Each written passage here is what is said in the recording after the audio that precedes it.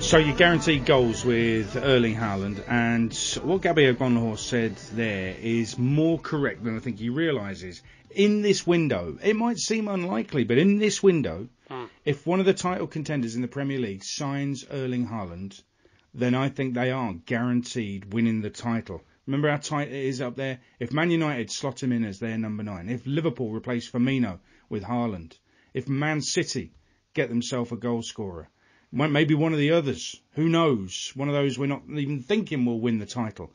Maybe if they get that goal scorer, he can actually fire those goals to bring the title to that club. So it makes me wonder why they're not making an offer to Dortmund that cannot be turned down, Darren. Depends what they think the Premier League title's worth to them. When you look at, I agree totally with you. I think we touched on this a couple of weeks ago, me and you, Aid, where we talked about it's so open, the Premier League title. There's so many teams in with a shout. You include Manchester United, Manchester City, and Liverpool are the three that are gunning at this moment in time. But you've got Tottenham just outside there. You've got Chelsea. I know they've gone on a bit of a bad run. Somebody goes out and just presses that G. They're not pressing G because they've got the money. All these clubs, have got money, Aid. It's there. They've got very wealthy owners. They could go and get the player that wins them the title this season. It's not like last year when one team were 10 points in front. This is so tight, so tight with all these teams in and thereabouts. And the Haaland is one of the players that could go into any side and make an impact straight away. Just look at his scoring record. In all competitions, this is not a guy who just scores in the Bundesliga, he scores in the Champions League as well. For someone so young, he's a complete player. He's quick, he's powerful, his vision, he's good in the air. I mean, what more do you want from such a young kid? He's a fantastic player. I agree with some of the analysis we just heard from previous talkSPORT shows, though. I think there's more to come, which is why I think that when he's thinking about, he might want to stay at Dortmund the rest of his career. You never know. I think Dortmund, as they do, will be looking to cash in at some point, yeah. And if they get an offer they can't turn down, we know Dortmund will sell. They set a price on Sancho. Man United didn't meet it. But had Man United met that price, they would have signed the player. Same with Erling Haaland. There will be a price that he will go for because Dortmund are that club. That's their history. That's their reality. So I'm thinking about who is likely to, who needs him most. I look at Man City, Sergio Aguero, absolute icon, legend of the football club, but not what he was. I think we'd all agree with that. Gabriel Jesus has done decent for them. I think he's pretty good. Do they need another one? Absolutely. So for me, that's a no-brainer, and his game improves even more under Pep Guardiola. The only issue you've got there, Darren, is that Man City notoriously don't actually spend massive transfer fees. They spend a lot of money on a lot of different players, but they don't really go to the levels you're talking about for which you get Haaland. No, but I think if he really thought that player would make him a complete team, I think he would. But they do a lot of research. They don't want to be seen as a club who would just go out and spend over the odds to get players. But we're talking about one player here who makes a big difference. He's going to be the most sought-after player. This is a player that every single club around Europe would want if they could afford him. And I mean every single team. Real Madrid, Barcelona, all the big guns in the Premier League. He makes every team better. Now, you put him in that Liverpool team between now and the end of the season. We talked about it last week, didn't we, about Liverpool.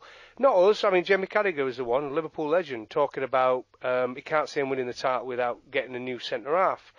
Well, if they get a goal-scoring centre-forward as well, alongside Mane and Salah, it makes it.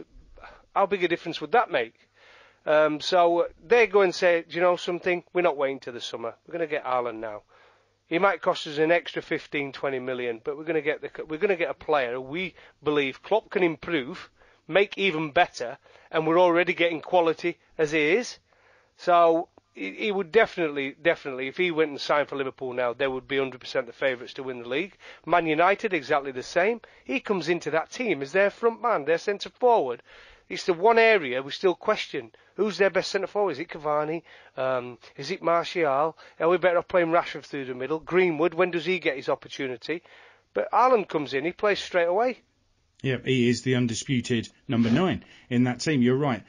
One question, though. Having just signed Cavani, and relatively speaking, and he'll be on decent money, I would think, to have gone to United on a free, do you think the Man United will then go and spend a fortune on yet another striker? Well, it depends. I can't see it. Well, it depends how they look at it. If it's in the next window, if people are going to wait until then, the summer window, they can easily get rid of 4, 5, 6 players at Manchester United, can't they? They could easily, if Martial's not going to play, if he was the player we're talking about, and he wasn't going to play Manchester United's team, you're telling me they won't get a few quid for him, and there won't be plenty of clubs who would have a dip at Martial. I think I agree with you, but he won't be one of them who stays there just for the sake of it. No, I can see what you're saying, absolutely. However, there's other areas of the Man United team that need addressing as well, as we know, in midfield and at centre-half, I would say. Some would look at the fullbacks as well, possibly. So I think that having signed Cavani, I cannot see, I may be wrong, but I cannot see Manchester United going to sign a very expensive striker, no matter how good he is. Another question I'd ask with Liverpool as well. You and I know, having done this show over the last few years, how much Liverpool fans absolutely rave about Firmino. It don't matter. He could go 3 seasons without scoring a goal. He'll still be the best in that position. They love him there. And I wonder, would they swap? If they had the opportunity, this might seem like a no-brainer to you and me, but Liverpool fans love Firmino, don't they, right? Yeah, so, of course they do. Would they swap? Would they be comfortable swapping Firmino for Haaland? I'd be very surprised if they weren't. The worry for them at the end of this season is the Salah and Mane situation. And Klopp to a certain extent, you know. I mean, he's a fantastic manager. What he's done for Liverpool is given belief and hope. He's close to the fans. It's some fantastic football. They won the Champions League, won the Premier League. And I don't know. I mean, what does Klopp want? Is he quite happy? Does he want to stay in the Premier League? Or has he got other ambitions? It will always be with professional sportsmen, no matter what you are, the physio, the coach, the manager, the players. You will all have personal milestones and do you know what I mean, and things you want to achieve in your career. And Klopp won't want to be managing probably when he's 65.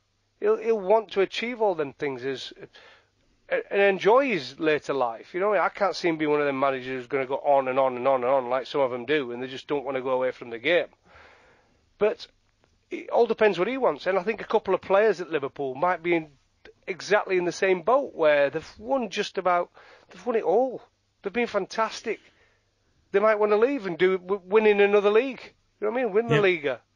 It could be time to regenerate, you're right. And on Chelsea, when you first mentioned Chelsea there as potential title contenders if they get it back together soon, I thought to myself, well, can you imagine Frank Lampard going to Roman Abramovich saying, can I have £150 million for another striker, please? Because it's not like he's short of strikers at Chelsea. However, if you think about it a bit more deeply, what if he said, right, I'll trade Werner and Havertz. I'll give them 2 to Borussia Dortmund. We'll have Haaland in return. Well, it's not sure enough. Well, now you're talking a possibility, aren't you? Well, Chelsea fans, you tell us. I mean, Chelsea fans, they would say yes. I'm telling you that now. Because Giroud, I can't see Giroud staying there. Can you, Aid? I don't know. He'll want to play, won't he? So he's going to want to play now, and it looks like Abraham's his favoured striker. Werner, the situation around him, I do actually think he's a decent player. I think it's purely a confidence thing and not quite knowing his best position in that team. I think that's a massive part of it. But if Frank had the opportunity to have Haaland and Declan Rice, they're the 2 players I reckon he would love to have. Declan Rice and Haaland, those 2. That changes that team totally. Well, I look at Erling Haaland, 2 more goals at the weekend, really good goals, good performance from Dortmund winning at Leipzig, who had the chance to go top after Bayern Munich threw away a 2-goal lead and lost to Gladbach. Fascinating, the Bundesliga this season.